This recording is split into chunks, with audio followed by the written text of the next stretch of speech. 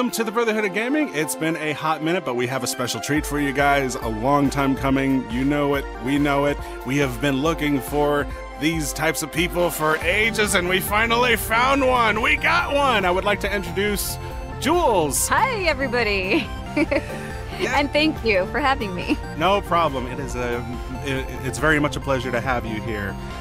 Tell us a bit about yourself. Who are you, and what do you do? Well, my name is Jewels Jaselle, and I'm a voice actor. I'm a singer and a voice actor, and I've done quite a number of different projects, including this video game and several others, and some animation. So there's a very long laundry list. Yes, my friends. So just to narrow it down. that is I. Yeah, she has played Farah in Tales of Eternia. Confirmed.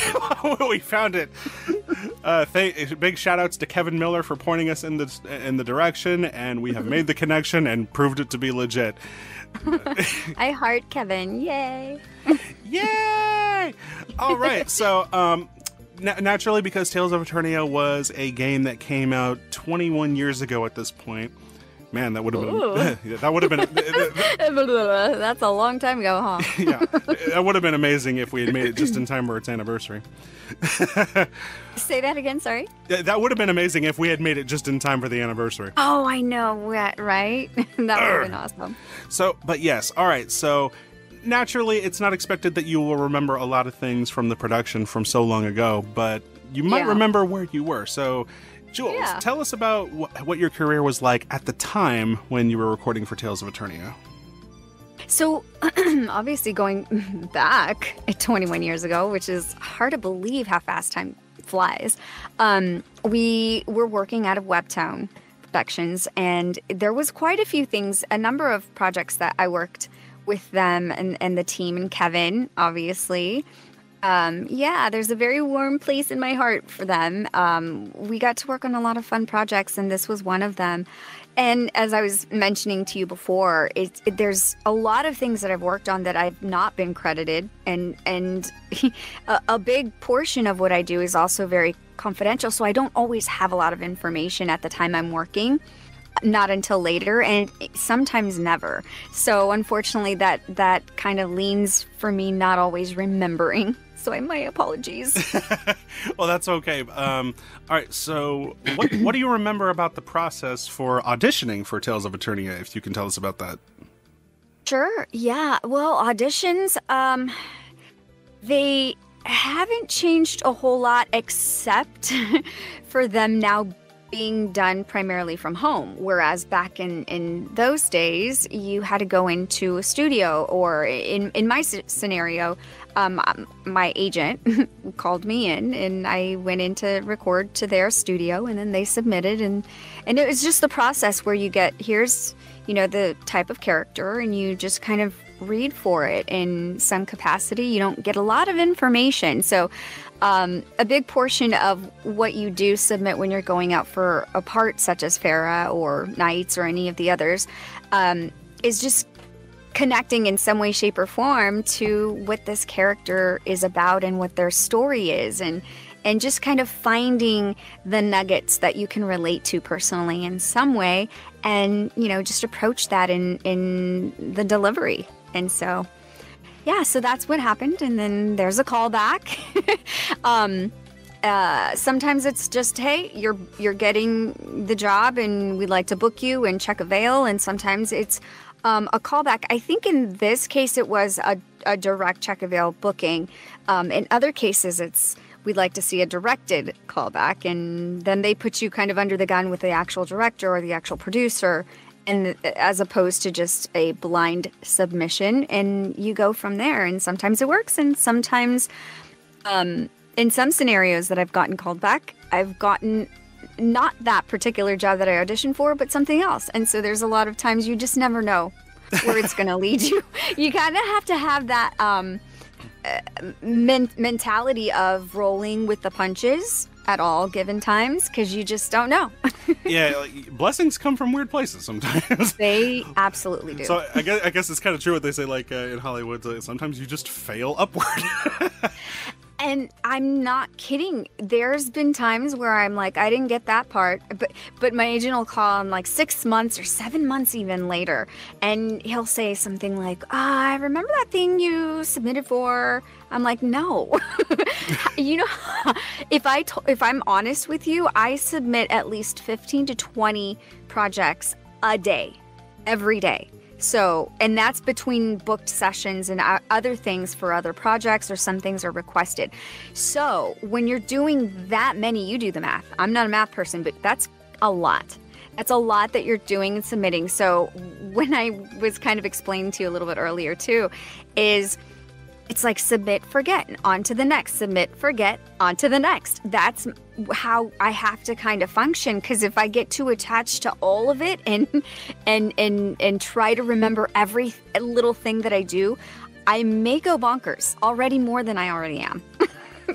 I mean, crazy. So it's crazy, but it's fun. I love it. I love the pressure of the quick turnarounds. I love being put in the hot spot, I think, is where I'm most comfortable. I'm most comfortable being uncomfortable from where other people might be uncomfortable. I'm like, let's do it. Let's go.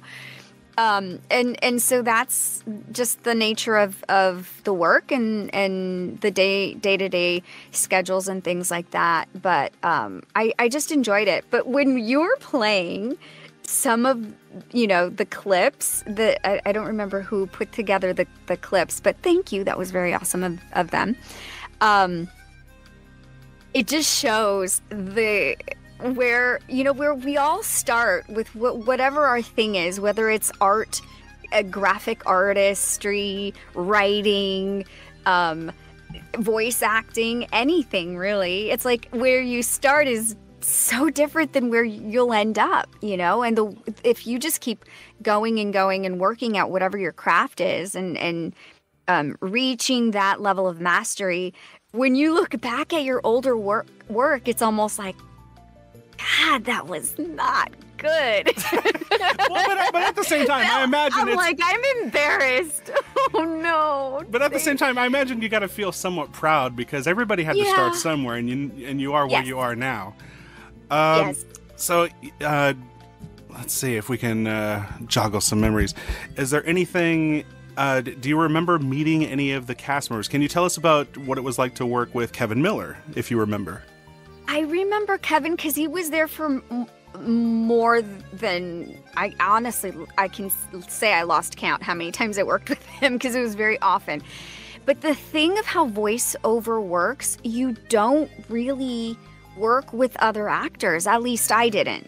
I read my roles, I think a handful of times, and by handful I can count twice that I was in a vocal booth actually with another actor. And one of them most recently was for Salma's Big Wish, which is an animated feature that's on Netflix and some other streaming platforms and what have you. And then other than that, some things that I did for like Mattel, some toys and games and things like that. But no, I'm in my vocal booth or if I'm in a session, it's usually me by myself, and that is it. Their ensemble work is very rare in voice acting. Very, very rare. For sure. So no, unfortunately, I don't even get to meet them.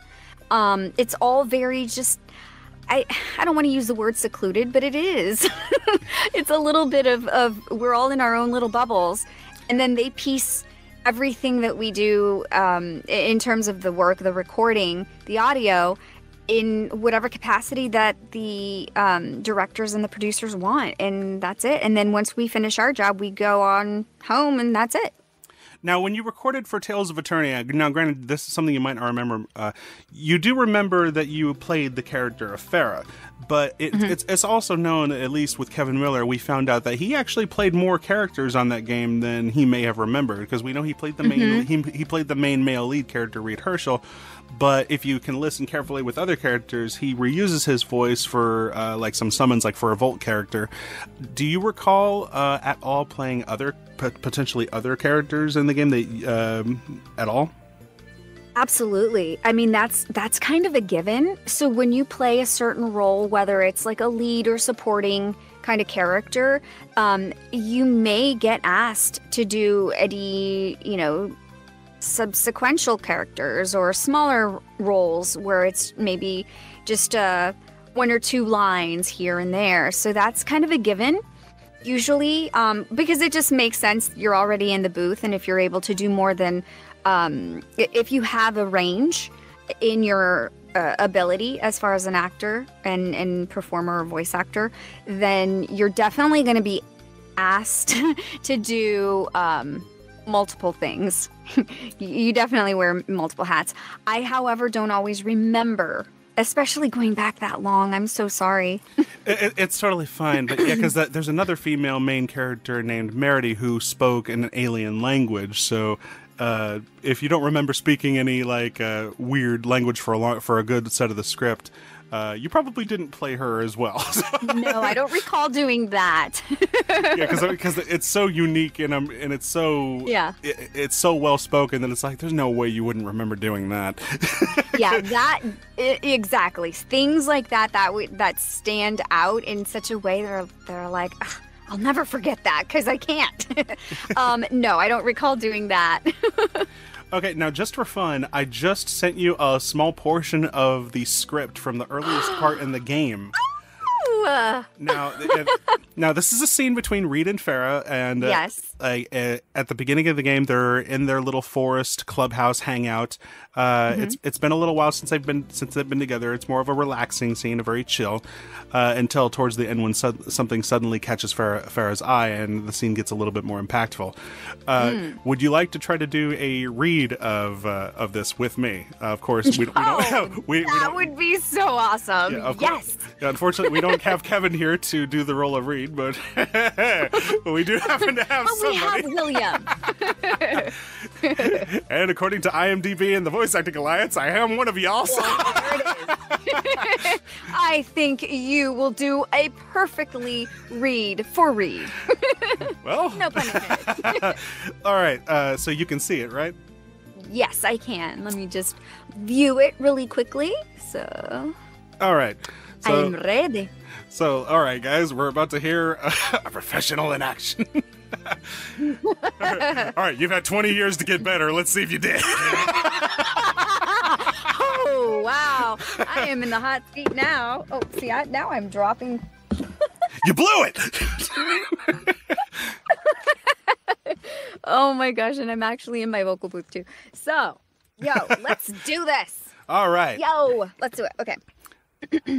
Huh, is that?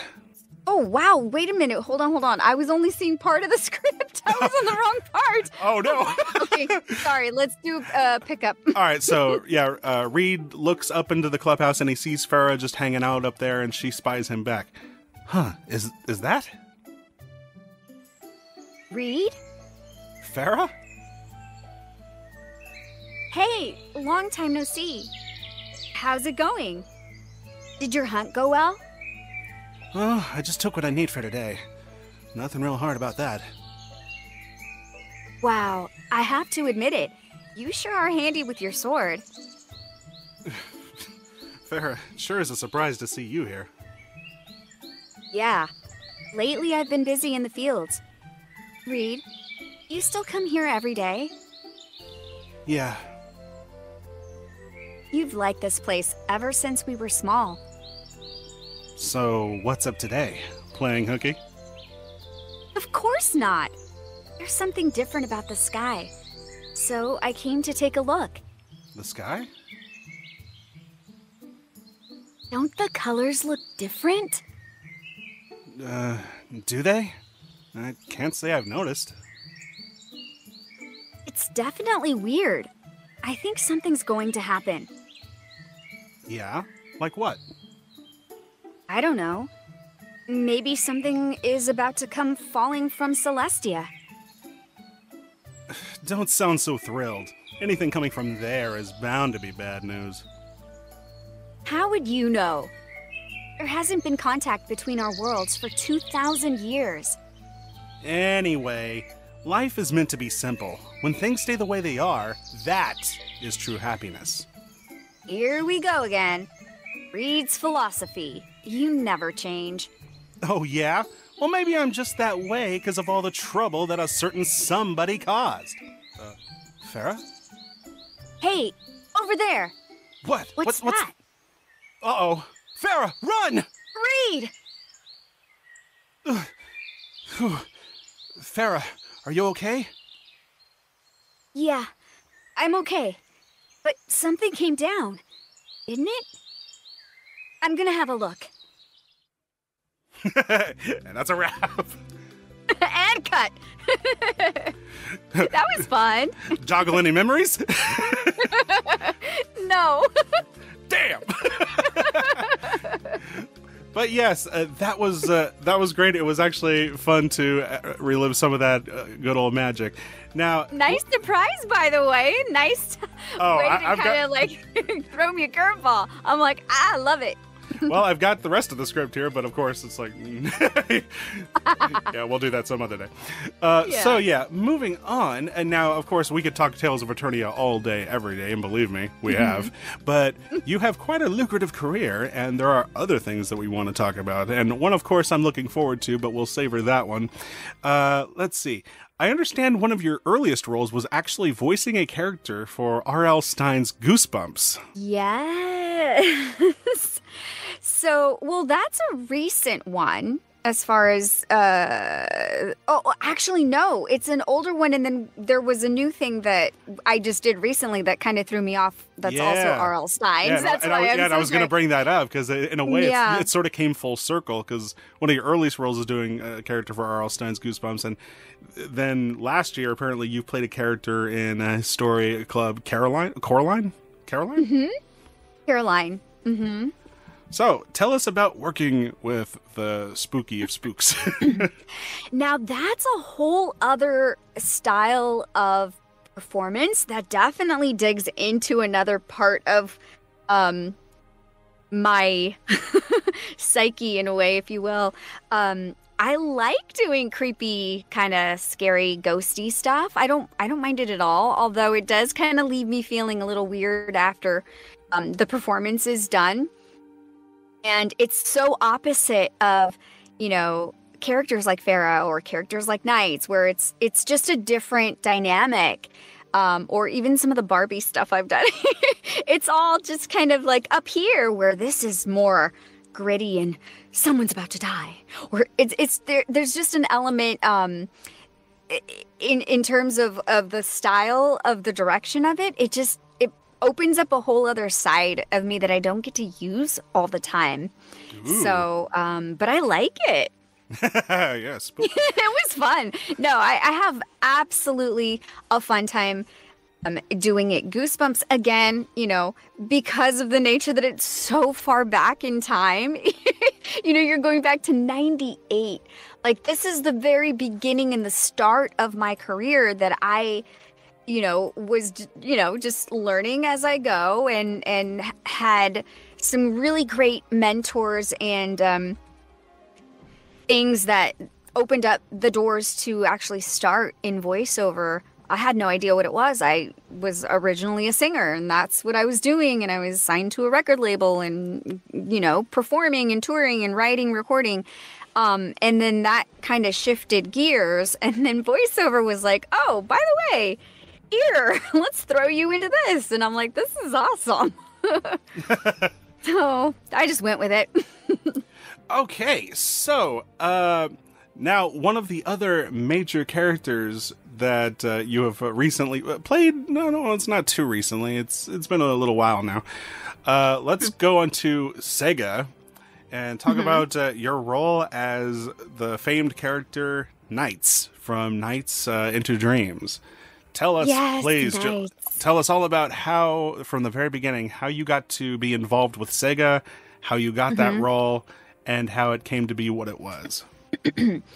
So, again, obviously, through the process of audition, obviously I went into the agency's studio, recorded some pieces, and just off of the direction that the in-house engineer that we have there. He kind of had a good idea. He's actually, I have to credit Brian Burge. I just do. I've known him almost my entire career, and he and his former wife, but were very instrumental in guiding the direction. You know, I didn't start taking voiceover classes till much later, but I had really great coaches and mentors and things like that I learned so much hands-on. And so I submitted the audition, got the call back, and then actually what was interesting is at the time, because I also did on camera more often than I do now, because voiceover kind of just took over. But I had another project that I was actually getting check availed for, which was, what is the name? It was another game, but it was a karaoke singing game, and it was on camera. And the problem was I booked the NiGHTS role at the same time that this was shooting. So I had to choose. It was, do I do the karaoke video game or do I do NiGHTS? And wise choice indeed. Right? Thank you. And I just looked at, I don't know, I mean, obviously my gut has kind of guided me my whole life, but there was just something drawing me to that project more so than the other one. Not that the other one was bad. I wished I could have done both. It just didn't work out timing wise. And so the scheduling for NiGHTS was quite lengthy. If I do recall, it was like 1 or 2 weeks, and I was there every day or every other day. Like I said, I couldn't recall. I think some days I was there 2 days, 3 days in a row, and then a break, and then but they were lengthy hours. It was quite a lot of dialogue to record. And the director from Japan, his name is escaping me. I'm so embarrassed. What is his name? Do you happen to know his name? Is it Kara? Is it? We'll look it up. But I mean, you think I would, like Takashi Lizuka, or that sounds familiar. Yeah, I'm pretty sure. Look it up. Yeah, I'm pretty sure. Let's see. Me having did the retrospective just 8 months ago, you think I'd remember this? Because I'm pretty sure the director is Takashi Iizuka. I know it's kind of his baby. Yeah, that sounds absolutely correct. I think that is. Yep, so Takashi Iizuka.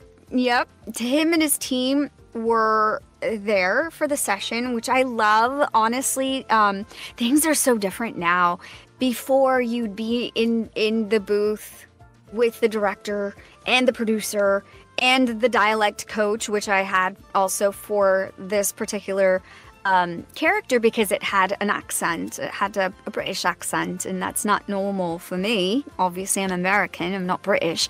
So, oh my God, you pulled it off so well. Did I? Thank you. You know what's amazing though, and here's the thing. So the dialect coach he didn't have to correct me very much, because I channeled Hermione from Harry Potter. Oh, and I was okay. like, so Emma Watson or whatever. So I just had her in my head as I'm reading these lines, and how would she say it? Obviously, under the other direction of the gender neutral voice, which is what was also part of the direction that he wanted. And so I just kind of put those things together, and it worked. But at the time, they also had a video. I was being video recorded, right? So as I'm reading the lines, they could go back to animation, because what I was recording to, and it's called sync to picture. I don't know if you're familiar with these terms. No. Some of you might be. So sync to picture just means that what's happening, you have your script, right? And then you have a monitor inside of your vocal booth alongside your script, and you can watch where the character enters or exits a scene and how long, he has until he has to speak the line. So I was doing that, but NiGHTS was not drawn in. It was like a black blob. So he wasn't fully graphic developed as far as graphically and artistically. He was just kind of a black outline of the character. And so I had that to work with. And as the video recording was happening, they were including some of the facial expressions in the animation after. So in post, they were reviewing whatever my lines were and how I was reading them so that they can incorporate it into the character, which was pretty fun. Awesome. So, yeah, there's a little tidbit for you. So, like, the motion capture stuff? Not really. No, this was just a regular video recording because I wasn't actually the body that was used to move the character. That would be the motion capture stuff. This was just facial capture, I guess you could say, maybe. Okay. Yeah, honestly, yeah. I don't know how they'd be able to motion capture for Knights. The character's so I thin. know. I think there was a couple times where I'm like, Rihala, you coward, let them go. Oh my God. There's like some... I was about to say, like, what are your favorite lines? Like, I can tell you one of my favorites. Dualize. Oh, yes, dualize. Come on, Will. Can do it. I actually just sent you one of my favorite lines in the game. Oh. Will, it's okay. We need to protect your dreams. It will be all right. No matter what happens, we'll be friends forever. Isn't that right, Helen? Come on, let's show him what your courage can do. Screw Helen. It's all about me. Oh, I love that line. It's so touching. You know, this character, I had no idea. I know that I was going into it a little blindly in the sense that it never had a voice to begin with, as we spoke about that earlier, right? Yes, which is fascinating now that we think about it. It's like, wow, 11 years of this character existing in comics and games and other mediums, and the character has just gone without a... And we know the character can talk, right. but all of these characters, for the most part, have gone speechless. Yeah. Because one of the original characters from the OG game were Elliot and Clarice, and you came in for the sequel kids, Will and Helen. So I am curious to know, like, what would Knights sound like if he was talking to Elliot and Clarice? Ellie and Clarice. Ellie and Clarice. Oh, welcome. Well, Elliot. I don't know. I don't know. It's just all interesting how things come together or why they come together. And I know that they were very specific. I you know, and I love getting messages from fans of the game and the projects and any of the projects, really. I don't always have answers, and I apologize for that because I'm just the lowly artist. I don't have say in the direction. I don't have say in, you know, what's happening with the game or the storylines or anything like that. I just get hired to and directed to do what's needed for the role, you know, and then you just kind of take it and you run with it, make it your own. But there's a lot of questions that come in, and some have asked, some fans have asked, you know, because there's a debate. Is it a he? Is it a she? You know, what is Knights? And as we were, you know, conversing with the director in the sessions, he was very adamant that he wanted it to be a gender neutral something where it's like it's not one or the other. It's whatever the player at the other side of it that's interacting is going to decide that. Whatever it is to you is what it is. And what's brilliant about that is, like, not only was it smart because that's what the character is a genderless being, but one thing that is very Japanese is a lot of their innocent type characters usually have a very, very light, almost feminine type of voice. Like you go to even Dragon Ball Z over in Japan. I'm sure you know the main character of Goku, who's like big muscle bound hero. But over in Japan, he's played by a woman with a very lightish voice, which to me sounds very odd. But I know culturally that's how they do things. Yeah. So yeah, like it wasn't as jarring for me when I heard Knights, your portrayal of Knights. It was I mean, granted, yes, of course, it was a little strange because when you have this character existing for so long and you're like, okay, we're going to hear this character speak for the first time, Right? It's your imagination really kind of fills the blanks for you. So when you're finally hit with reality, it's just like, oh, like, Oh, well, that's what it is. That's what it's going to be. Okay. Well, I'll take it. all right. Guess I'm gonna have to deal with this for the next 10 hours. Oh, jeez. I'm kidding. Sorry. No, it was perfectly serviceable. In fact, thank you. And like I said in the video, like your voice has become so iconic with the character of Knights that I now at this point cannot imagine anybody else doing the character. Oh, well, isn't that sweet? Thank you. Yeah. You know, and it's one of those things where you do want to do it justice, you know, like I don't know. I have this very high set of standards and bar with the work that I do. And even some things where I feel like it's not up to par, but they're okay with it. It's really their decision. It's not me. And they have their reasons why they're making these choices. But at the end of the day, I just really, you know, obviously the work I do is fun, right? First and foremost, it's amazingly, it's you know, it's a dream come true. It's like I get to do what I love every single day. And I love the fact that it, you know, at the end of the project, when we complete it and it goes out there to the masses and to the people, and just seeing the response of how it touched people in so many different ways is just overwhelming. I have no words, honestly. Like, it's indescribable in the messages that I get, and I just feel very honored to have been able to be the actor that got to do that, you know, especially since it didn't have a voice. And so I just appreciate that it was able to happen. And I would love for them to do more, you know, like let's go back and do more recording and to do more storylines and games. And yeah, I think it would be amazing as an animation or even a series, like in addition to the game. But for sure, again, because like Knights actually has quite a big history. Like he did have a short-lived comic run back in the late 90s. Of course, the original game is a classic, and it's been re-released multiple times on the PlayStation 2, and the most recently, I think, in 2016 on Steam. The original game that you played, the sequel, Night Stranger Dreams, is still unfortunately stuck on the Wii. No HD remasters yet, but I think the game could use a bit of a touch-up. But if there's one person who also really wants another Knights game, it's Takashi Iizuka. He would love to make another Knights game, and in fact has pitched it, I'm sure. And we all want another Knights game too. Like the Knights fans we need to sit down and talk about this. Yeah, we really do.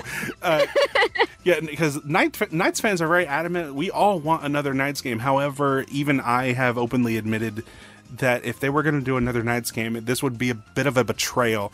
They would probably have to change up the gameplay formula, because as beautifully mystical as it is to fly around in these environments and fly through the obstacle courses, back in 1996, that was brand new and something that had never been done before, to fly in real-time 3D. But by today's standards, you see that and then some all over the place. So I think you'd have to bring something a little bit more to the table for the character, if it's just an even more amazing story. Because as much as I love the story for Journey of Dreams, I have talked about in the video that it feels like it holds itself back a little bit, because there are some underlining meanings going on with these characters and these kids and what they're talking about. And it's just like, oh man, I feel like there's room for so much more here. But I don't know if because it's a game aimed for kids that they don't allow themselves to go that deep, and they hold it back a little bit. But it is what it is, and I still love the game for what it is. And I know a lot of people still love it as well. But yeah, the time has come, and people were fearful when the sequel came out, saying it's been 11 years since we've seen Knights game. Let's hope it's not another 11 years, and sadly it's been longer, I think. Yeah. Right? I mean, I don't even I don't remember. My memory is so bad. It's been quite a while, and maybe it wasn't the intention, you know, but things come into the picture. there's distractions, other projects come in, and I'm sure it's not it's not like you just pick up and say, oh, let's do this and let's go, which, in a perfect world it would be. But, there's probably, paperwork and reasons as to why, and permissions, and who knows. I mean, I don't know. There's always things behind the scenes that are taking place that sometimes stall or halt certain things from moving forward in certain directions. But there's definitely been quite a number of people that have messaged me just about it, and that they would love to see it. So if everybody collectively announced in some way, hey, we would like this, maybe they would listen, and maybe they would kind of adapt in some capacity what a new, maybe a revamping, if you will, of the storyline to fit in another kind of direction, but still have the character and what he's about, and that sort of thing. But who knows? Well, yeah, because even I think about it sometimes, like, if they were going to do a third game, how would they do it? Would they have to bring Knights back to life? Because the ending of the second game is left a little ambiguous, because even after his departure, there's that post-credit scene where you just kind of see him, like, flying around, so it's like, oh, he might still be out there somewhere, despite, being dead. Spoilers for those who haven't played the game. It's been a long time. I know. One other funny thing I remember the first time, shortly after, I received, it was an actual letter in the mail, an actual letter. And I don't recall, because there's been a couple things that get sent to, like, say, my agent or my manager, and then they send it to me. They're like, something came for you. I'm like, what is it? And I remember in this letter, they were from London, right? And I remember she went on to tell me that they thought I was British, because the accent was spot on, going back to that little conversation about that. Yeah, so I thought you were British too. That they thought I was actually from London. I'm like, no, I'm just a Spanish girl that can sound and, mesh. I guess I'm a chameleon. I always have been. That's just kind of my nature. But to do the work, you really just kind of immerse yourself in the truthfulness of whatever it is that you're playing. It has to be that way. And even though I'm not a person from London, I do have high respect for them, and I love the accent. It's very contagious. I don't know if you're the same way. Yes, yes. In fact, people know this, like, especially when I'm doing shows or doing things, I will bleed into other accents just accidentally, be it either if it's British or if it's the Australian type. That one's also or very fun Southern, to do. like, I'm ready for some Southern fried, that's right, my friend. There it is. Oh, I love that. That's not an easy one to do. That's a tougher one. Let's go and have some fun down under and play that Knights game. Yeah. So yeah, I just love to have fun with my own voice. We know how it is. I got to keep myself entertained. Yep. But yeah, I'm never bored. I have so many people with me. I do too. I'm never alone. I'm never alone. This is true. Yes, I would definitely give you an Oscar for that performance. Just make sure you don't slap me when you come up to receive it on stage. Okay, I promise. Now this show is dated.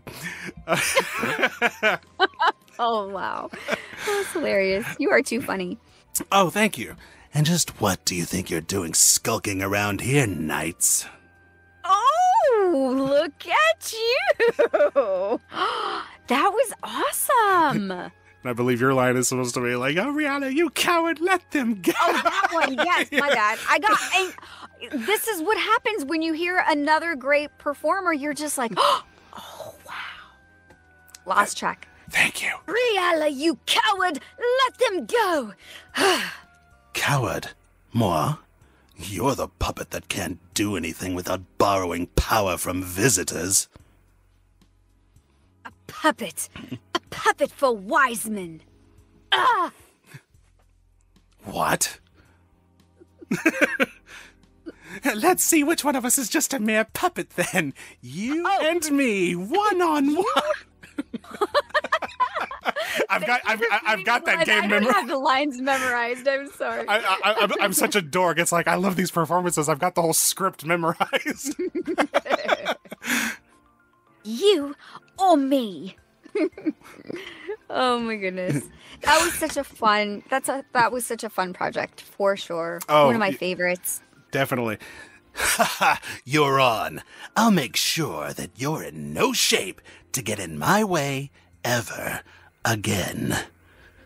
I'll deliver your heads to Master Wiseman myself.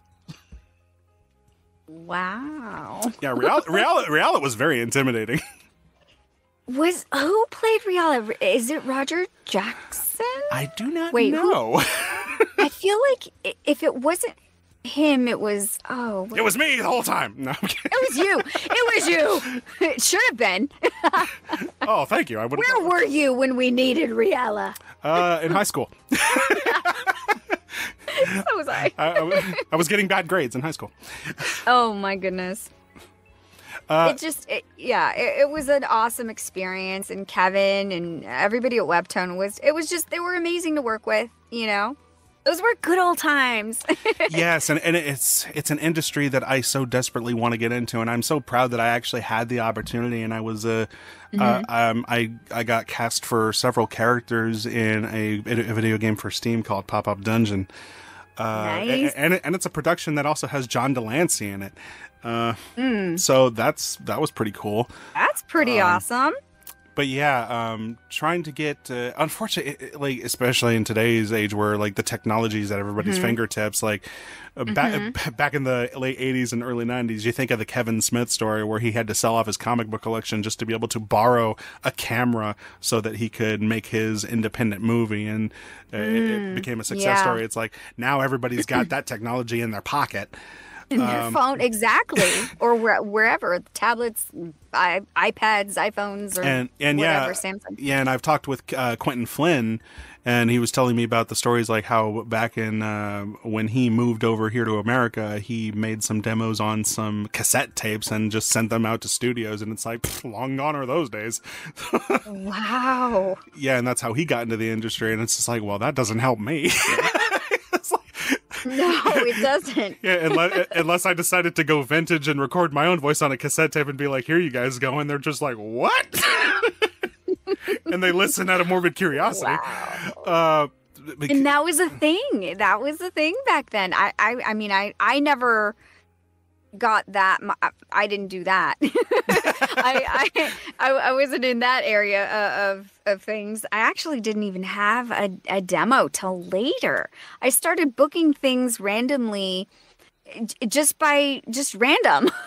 You know, I remember even because I started, like I mentioned earlier, I started in on camera, so I was doing a lot of commercials and print work and just all things in front of the camera. And you know, I had a background in music training and vocally as a singer and that sort of thing, and the acting just kind of, you combine it and there's your voice acting. You know, that's what is required to be a voice actor. But it was one of those things where my agent's like, have you ever done voiceover? I'm like, what's that?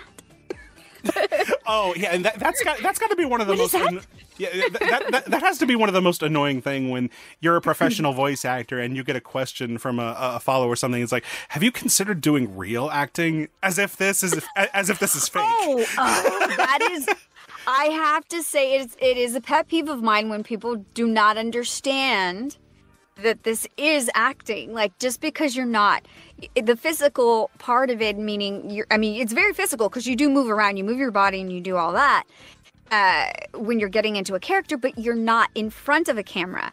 Just because you're not in front of and being filmed or on a live stage for theatrical things, it does not minimize the fact that it is still acting. I'm a, Meisner is my technique that I use, and I use it every day. It is in everything that I do, and whether it's in front or behind a microphone or in front of a camera, it's still applicable because it is the way that stories are written. What am I saying? How do I feel about it? And personalize it in some way and emotionalize it. And these are the technical things that people think, oh, we just get words and you just read them. Yeah, and a lot of people don't realize there's a lot of hard work and stuff that goes into this. And there is, and it's muscle memory. For sure. And you could make the argument, because of the strain that we have to do on our voices, that it's more challenging than even some on-screen performances, where sometimes your voice doesn't have to be what carries the role, but sometimes you're just a presence and how you say it. Right. Exactly. And I coach from time to time, and I'll get messages from some people that want to work and they want to get in the industry. And I said, well, let me do, a quick one-on-one just to kind of see where you're at and see what I would recommend. Because I want people to work. I don't want you to not, I want you to understand there's part of it, it's twofold. Part of it is understanding the work, obviously, in terms of, okay, you're going to be reading cold scripts, meaning you're not going to have much time to review a script before you have to submit on something. And a lot of times, like I have clients where, like yesterday even, I also do advertising campaigns and commercials. So Cadillac is one of my clients. I love them to death, but I never get the scripts until 15, maybe 10 minutes before the session. And, it's got to be under a certain time constraint. You've got it, if you have a 30-second spot, sometimes the dialogue has to be read in 15 seconds. And it's fast. And you've got to have control of that. You have to have breath control. You have to have clarity in the enunciation and pronunciations. And also not sound like you're rushed or running out of air. And that requires exercising and building and creating the muscle memory that it takes to be able to do those things in a short amount of time, because these guys need a quick turnaround. Like, this needs to be done now. Like, we got to go. We don't have time to do this and have it take 5 hours. It needs to be done in under an hour or less.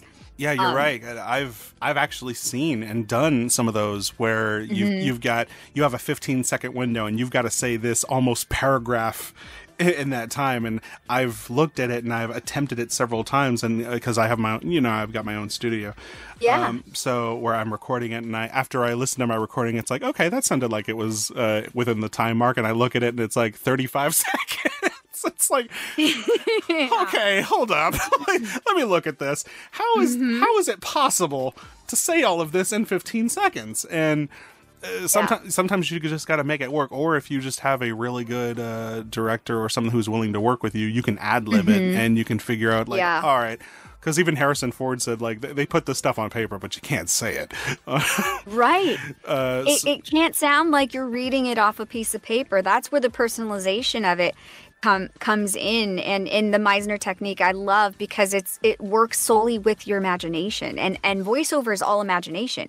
You don't have, and we covered this earlier, where I don't have my scene partner in the room with me to feed off their energy or to feed off of what they're doing. I don't have those reactions, and I don't have any of that to work with. All I have is my own imagination and the interpretation that I have to truthfully believe that this is what's happening in under the umbrella of the imaginary circumstance that's given to me.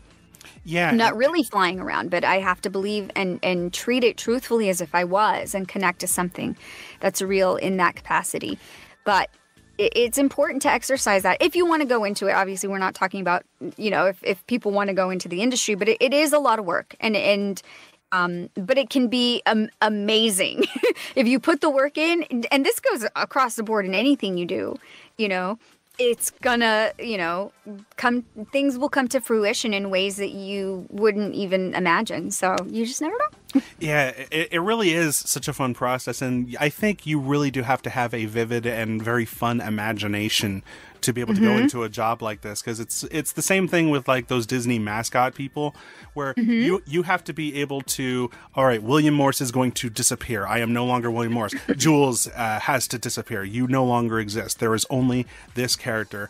I am this character. How would this person do this? And I'm going to be this for a while. And imagination, very pretend. as if this character was real, and everything is a reality to you, and how you react and how and you behave. Right. And I love pretending like that. See, so then you would be perfect. The one thing that I have to add with the trend in the casting now that they've gone more into what's called truthful casting. I don't know if you've heard of what that is. In other words, certain projects, right? That say, for example, the character is of Indian descent or it has to be specific. Yeah. So because I've played characters in the past in the Bratz, I did some stuff for Bratz years ago, and I actually got cast as 3 of them. I remember I played the Caucasian, the white girl, the Latino girl, and then there was an African American. And I did all 3 because I can, like I said, I'm a chameleon. I can mesh into these personalities and not to, stereotype anything or anything like that. But, there's just, it's acting. Yeah. But I really hate this new thing where you suddenly have to match it, because to me, like, that's severely limiting in the talent pool. It is. Because one famous example is going back with Disney. In the 90s, there was a Disney cartoon called Tailspin where a really Spanish character named Don Carnage was played by the legendary Jim Cummings. And he has such a iconic voice for that character. And then they did a reboot of DuckTales very, very recently.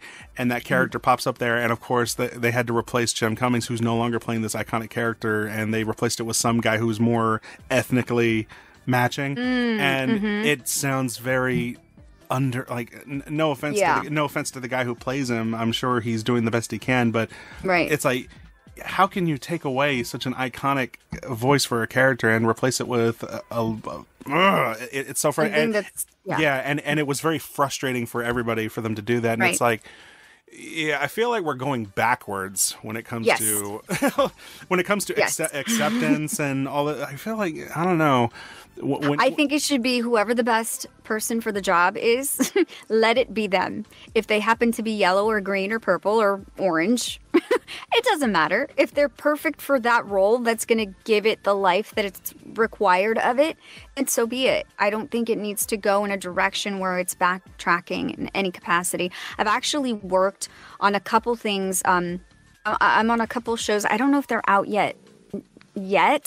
Because they're quite recent through Paramount Streaming and Amazon, right? Amazon Prime Video streaming. And one of the directors that I was working with at the time shared a story. And I've actually spoke to quite a few directors that they're not happy. This is making their job even more harder.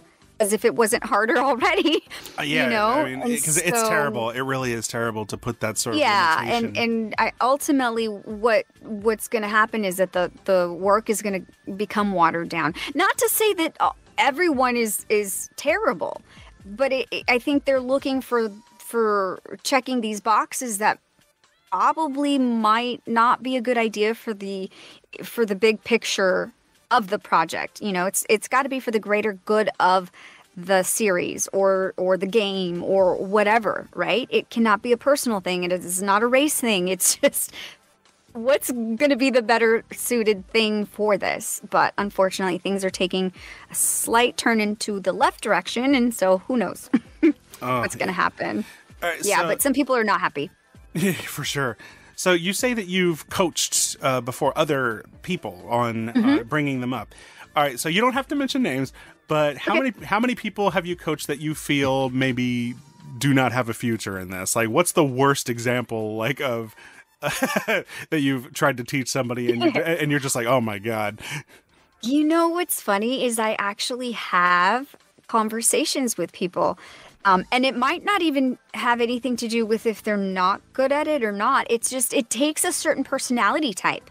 Because in addition to the performancing, the delivery of the lines and the recording and all these other things that we're juggling, there's a certain personality type where I feel, and I'm honest with people, if your personality is one that needs to have a set schedule where you're like from 8 to 5, and then at exactly 12:01 I'm going to lunch and there it is, and you have to have that structure in your routine, this is not for you, you know?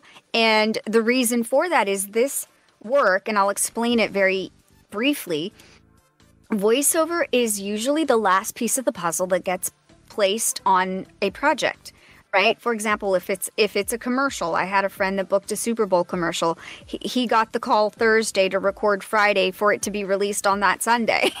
You know, it's very last minute. So you have to be one that can find excitement in rolling with the punches, be able to do quick turnarounds, very short period of time to do the work and submit it back, and also be available within moments notice. Like there's no set anything. It's just, you know, that you may get a call and you have to be ready at a moment's notice. And some people that just doesn't work for them. You know, no judgment. It's just everyone's wired differently. So yeah, some people like having a more structured schedule and a more structured lifestyle. But when you're a voice actor or an actor in general, you're very much you're very much on call anytime, any place. Yep. I kind of say it's almost like a baby delivering service. And then when they call, it's like, hurry up. It's like a fire or a fireman. You know, it's very much that. You don't know when they're going to call, but when they call, you better be ready. So sure. That's just how it is. So I like it. I thrive on it. When I don't get a call, I'm like, what's wrong? What's going on? There has to be something wrong. Now, maybe you can help explain this to me, because obviously, you know, I want to do this. Is it a career that you feel can pay the bills, or is it one of those that you're at the mercy of hoping to God you get a call, whereas instead of like an average job, full-time job where you can get a paycheck every week or bi-weekly, is this something that you feel like you need to consider, or could it be a safe gig? It's how you play the game, right? So it can be very lucrative. I mean, if you play your cards right, again, it's twofold. So part of it is the acting portion of it and the talent side of it, right? But the other part that's just as important, if not even more important, is your business savviness of it. Because you have to treat it as this, and this is how I've explained it to people. If you had a smoothie shop, right? And someone comes to your smoothie shop and says, I would like a vanilla, banana and strawberry shake. You're like, coming right up. That's pretty much how you get the orders for voiceover. But if you're the type of person that says, okay, they just ordered a banana and strawberry shake, but let me give you the chocolate one. I think you'll like the chocolate one. Why do you say that? Because I like the chocolate one. Well, this is not about you. The point is, you have to check your ego at the door and treat it as a business. Treat it as you've got clients and they will come back. So realistically, if you can combine those two things, strengthen your capabilities, right? And your professionalism in getting things in on time, having that discipline and structure within yourself with whatever the time frames need to be. Obviously, they're different every day. But if you can treat it as that, you will be very successful. And absolutely, you can, I'm not even kidding you, 5, 6, 7-figure range. It can be done. I've seen it. Yep. I live it. It's fine. But again, you have to play your cards right. And you have to be very strategic. You know what I mean? Accept what you can do. Do not try to be all things to all people. Some people think, oh, I got to learn another language if that's not what you do. If that's not your thing, don't spend time doing something outside of where you are. You start with where you are strong now, today, right now. And then you piece together, you grow, you work on things and develop some things down the road, accents or things of this nature that you can create a larger variety of things that you can do. So you're not just typecast into one category, then yeah, that broadens a little bit more. But don't force it. I think if you just kind of stay in the place and honor who you are and really, really digest and process all the things that you can bring to the table as an individual artist, and connect it to what's going to be given in for you to do in the work, you will do very well. It's the people that I think try to mimic other people's careers or follow in other people's footsteps in a way that does slightly do a disservice, because everybody's story is different.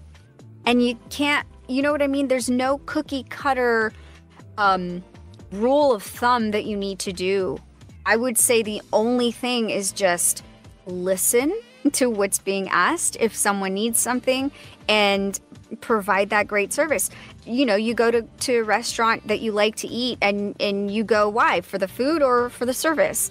Everyone has different reasons. And so if you can kind of keep that in the back of your mind, there are certain things to do that you can market yourself and just get yourself to the right clients. If you know who you are and what you're able to deliver, then you can focus on putting that in front of the right people that need what you do instead of trying to, give them what you think they want. Does that make sense? Oh, yeah. Yeah. Because I've been in that hot seat where I've wanted to give people what they want, and sometimes that's the hardest thing to do, especially if they come to you specifically thinking and expecting you to do something that you're not even sure if you can do, but they feel you can do. It's like, oh God, I want to deliver, but because it's a big responsibility. Yeah, because boy, if I mess this up, not only do I lose this person as a client, but that may potentially harm other people that want me later. So have you ever had any strong memories, like good and bad? Like what is your worst, scariest memory, and what is like your most cherished memory in this industry? In this industry, oh my gosh, that's a great question. My goodness, it gave me chills. Ooh. The best memory and the scariest memory. I know. This is good. Wow, this is really kind of making me think because there's been so many different things that I've experienced, some kind of quirky, weird, and The Wrath of the Knights fans, in case you blew it. I know, right? That was like, oh, what if this fails? I'm gonna cause a war between America and like the UK. Right? All because no, I don't want to do that. No, Lord, no. She botched the Knights' performance. Well, that's it. Her life is forfeit. Well, one sweet memory that comes to mind before I say the scary one, I think I'll start with the sweet one. So the sweet one, I worked on Guitar Hero. This was years ago too. I don't know if you knew that. No. So Guitar Hero, but the singing of it. So it was guitar. We were doing a lot of rock singing, and I was with an all male cast. Oh no. That's the thing with me. I'm always with either all, in the singing side of things, okay? They either place me with the boys or I'm with the big black girls, and I love it because it's like I just feed off of their energy, and there's something that I think maybe I bring a balance to them. So at this session, I walk in, and the producer, she was like, oh my God, you're here. And I was like, what? Did I miss something? Like, what? and she was like, kind of fangirl, but I don't see myself as anything else than this is just what I do. It's not who I am. You know what I mean? Like I don't look at myurself as you're not like one of those like, oh, that's no. right, I'm here, love me. Right. No, I mean, I do love myself, obviously, but I don't look at myself that way. That sometimes I get responses from people. So I walked in, she gave me a hug, and she's like, I love Rent, because I sang on the movie soundtrack for the movie Rent. And she knew that. I was like, how did you know? Who told you? And you know, I never think anyone's Googling me. Like, who wants to hear about me? Like, what do I do? Who cares, right? And so I'm flattered. Like, that was like, aw, let me give you another hug. All right, let's Google Jewels. All right, how can we get her canceled? Oh, no, don't say that. That would hurt my feelings. What has she done? Yep. There's this memory that does come to mind. It wasn't a scary memory per se. It was more of something that I left crying. Oh no. Where it was just, this is part of the lessons that I had to learn. And so I was working, I'm bilingual, so I do some things in Spanish. And at the time I was doing this project it was an internal project for, I believe it was either Telemundo or Univision. I don't know if you're familiar with those Spanish stations. Yeah, I'm familiar with Telemundo. Okay, so Telemundo. And we were doing I can't remember what it was. It was like Feed the Homeless, some kind of documentary thing. And I had to do some singing, right? And I remember I wasn't getting it for whatever reason. I'm not even sure. I don't remember that part of it, but I was having a hard time getting the syncopation of it. Was just kind of weird to me. Like, I just wasn't gravitating to it. It was taking me longer. Now I could do it in my sleep, right? But back then I couldn't. I was still learning things. I was still kind of, rough around the edges, if you will. And the producer, he just said, "You are so good and you are so talented, but right now I need you to leave." And I was like, "What?" Oh, He's like, "Yeah, we're not going to get this today. You need to just go home. We need to take a break. I need a break." Because he was frustrated. And I cried, and he beat me up in a way that was tough love, yes. All because you were doing what wrong? I wasn't getting the syncopation of something that needed to get done right. Oh, yeah. Oh, no. I've had producers yell and scream. Oh, God, yeah. The narcissists are true. They do exist out there. Because that honestly, that would be my biggest, scariest thing. Because, like, I don't want to go home crying either. And because you better believe that. Yeah. But, here's the thing is it helps develop a thicker skin, which you need. You need to have a thicker skin in this industry, because you're going to hear a lot of no's. It's not always going to be because, oh, you suck or you're not great. It's just, it's the nature of the business, and it's got to be done a certain way, and it's got to be right. And if it isn't, then, this is a circumstance that might happen. But at the end of the day, like, I came back again. Like, I didn't lose the job. It was just one of those things where it's like, okay, we need to break. But he wasn't very tactful in how he explained things, which is probably, I will say this in retrospect, why I wasn't understanding what he wanted me to do. Because he wasn't tactful in the way that he explained it. Yeah, and unfortunately, it feels like a lot of these producers and directors, they want to be tactful, but because they do this on such a regular basis, it gets so frustrating for them that it's just, that kind of goes out the window and they forget themselves. Yeah, and so you can't take it personally. That's the thing. Like, I learned that day. That's why I'm sharing the story, because I learned it that day. I came back, and it's like we squashed it. He apologized, whatever.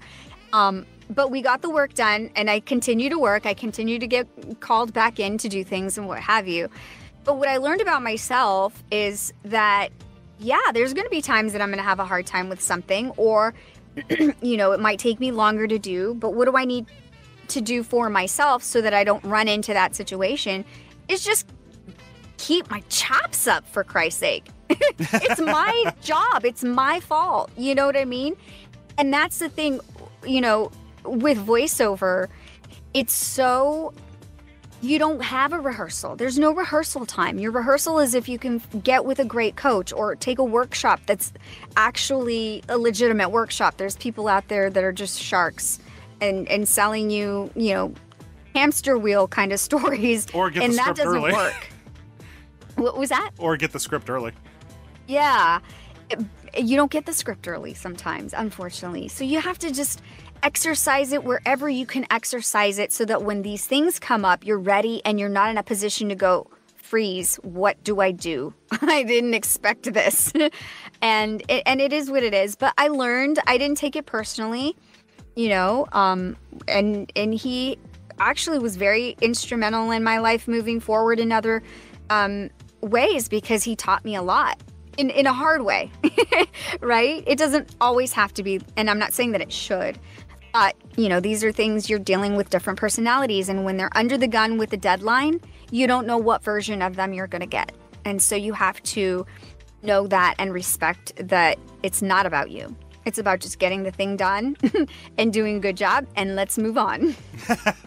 Wonderful. So, what? All right, here's since we are going on pretty long. I lost track of time. Oh, no, trust me. We can keep going. There's no time limit here. But, all right, so what is your dream role?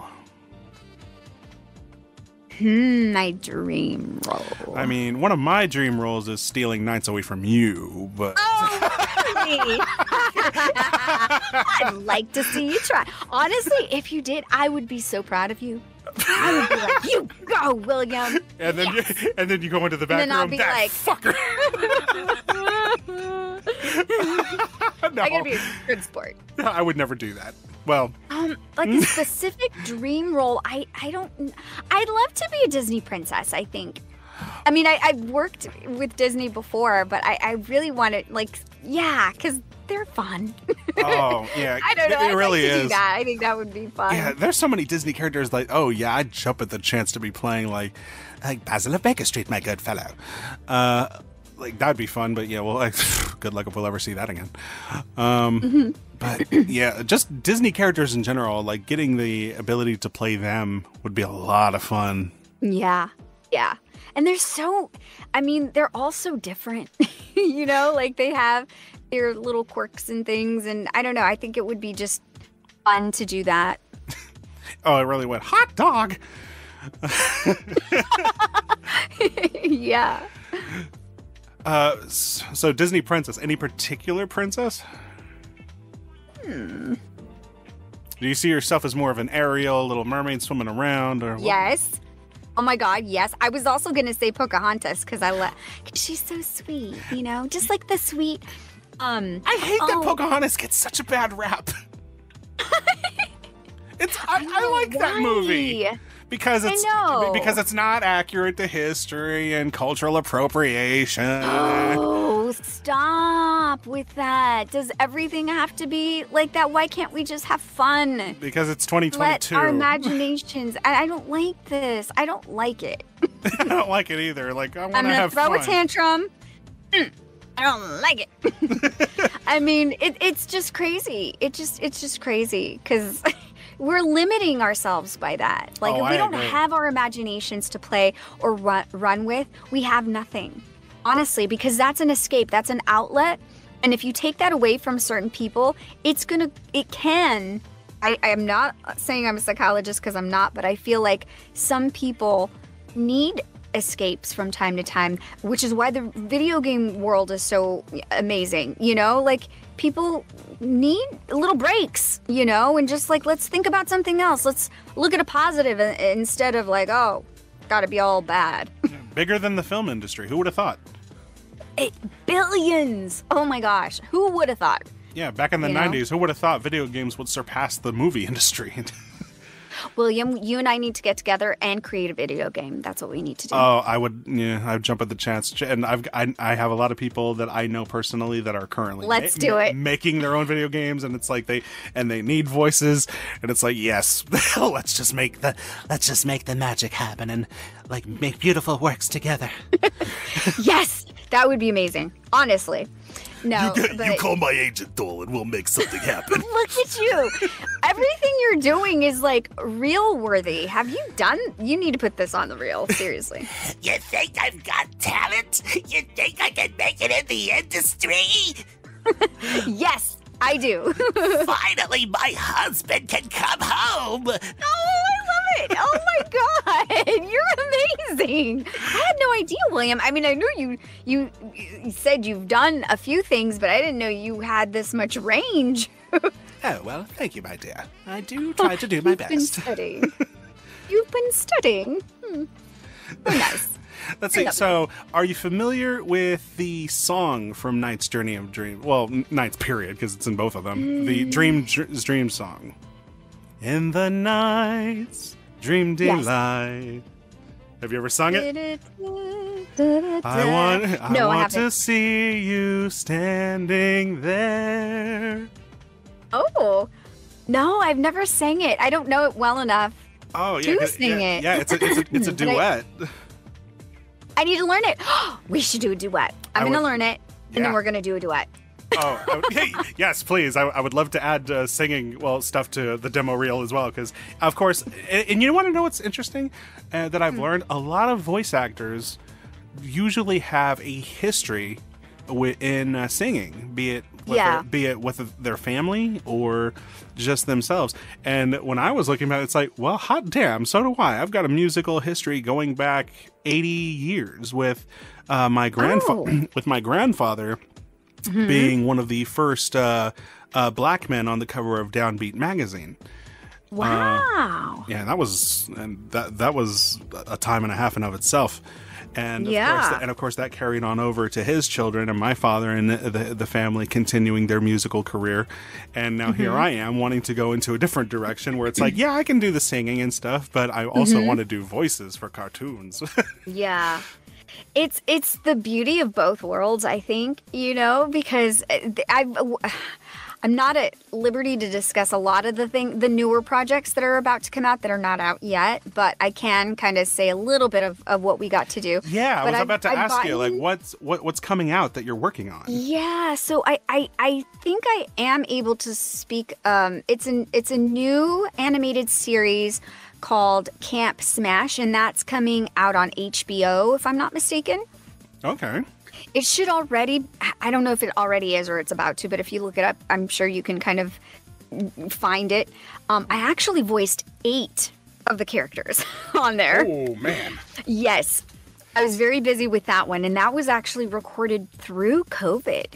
Because it's all remote, so I was working from home, and it was, I think we worked for about a year. So that one was pretty frequent, yeah. So I've unfortunately only worked in video games, and when it comes to payment in video games, we know how unfortunate it is that there's no royalties or residuals. Right, yes. So it's that one flat service fee, which for me it was, I got like $500. How does it work with animations such as this? Are you getting payments all the time, even like say 20 years later if they decide to re-release it like on a streaming service? Are you still are you seeing something from this?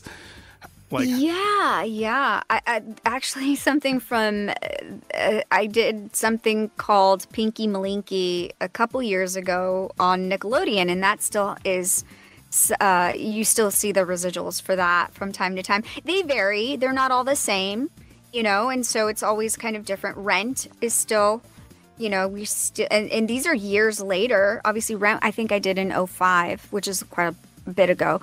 And, it depends on the project. Some do have royalty based usually, and some are buyout kind of. It just depends what's negotiated in your contract and whatever the budget from the company is. And that was the biggest thing about contracts is that, especially back in the late 90s and early 2000s, not all the video games deals got contracts. So even though it's a common practice today that residuals and royalties don't happen in video games, that doesn't mean that they can't. And if there was no contract at the time, well, then it's a buyout situation, or you got to pay them. Yeah. I know if they use your image and likeness, and in some cases I've seen in castings that they've sent where they want you to submit like your headshot or a photo of yourself so that they can kind of base the character around not just your voice, but what it's going to look like as they develop whatever, hair color, eye color, blah, blah, blah. And so they do pay additional when it does pertain to if your image is part of it, or your likeness and things like that. Isn't that fun? So, like, for example, Nickelodeon. You said you played a character, what, on that? So Nickelodeon was a song. I did. Okay. It's actually, if you look, it was recorded. Nickelodeon owns it, right? And then now I do believe it's streaming. I want to say Netflix. I'm not mistaken. Pinky Malinky, if you look it up, I'm sure it'll guide you wherever it is. But it's the episode called Song. And I just sang this song, and the characters are enthralled with this song. It's like a hit song for them. They're like, I gotta get it. Where do we download it? I want to download it. And it's just really about the song. It's called Song, and it's about the song. and that's what I did. So how much usually do you get for residuals on something like that? Oh, wait, sorry. I'm hearing... Saying, how much do you usually get for residuals on something like that? It varies. It all varies on whatever the rate is or whatever the streaming is. Sorry, there's something playing in the background. I'm not sure what it is. Do you hear that? No, I don't hear anything. Nothing's picking up on my end.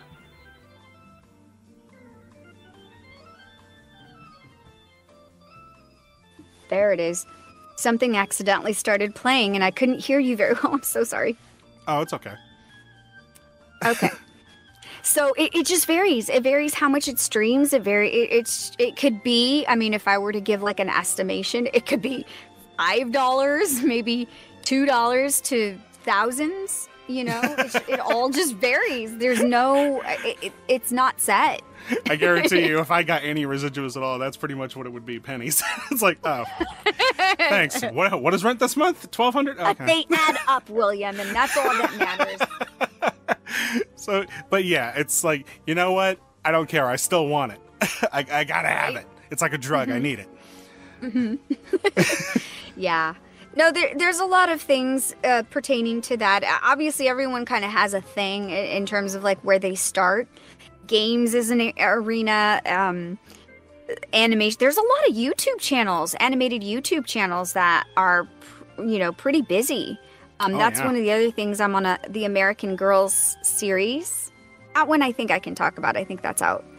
But these are just ongoing. There's always a new episode that comes every so often, and they'll bring you back in. So it's nice to have to be able to play a role that keeps coming back. It might not be in every episode, but it comes back here and again every so often. For sure. A lot of fun. So, cool. For sure. So I think this might bring our fun special interview to an end, but if you want to, you are always more than welcome to come back. We are working on many projects all the time, be it videos, retrospective series, reviews, and we might even have you come back to do a special spot for any of those particular projects. Who knows? Ooh, that'd be fun. Oh, yeah. Oh, yeah. You know how to find me. We're pretty much connected now. You're not going to get rid of me like Quentin Flynn. No. Yeah, Quentin Flynn has tried. Yes. No. Anytime. Like, I enjoy this. Like I was telling you earlier, I want to be able to, like, create platforms where I can engage a little bit more and just kind of, people have questions. If I'm able to answer them, I'm happy to. Sometimes I don't have the answers, so I apologize for that. But I love hearing from people and sharing memories and stories, and yeah, this was fun. Oh yeah, even working together in the future, who knows? Yeah, it could happen. Like I said. So guys, thank you so much for hanging out with us. I'm Liam Morrison with TheBrotherhoodofGaming. This has been an evening with Jewels. Is there anything you'd like to tell the audience before we close the door? You're awesome. And if they want to follow me, they can find me at Jewels Jaselle on all social. Wonderful. Well, guys, it's been great, and we will see you next time. Y'all be good now. See you later. Bye-bye. Bye. Elmo knows where you live.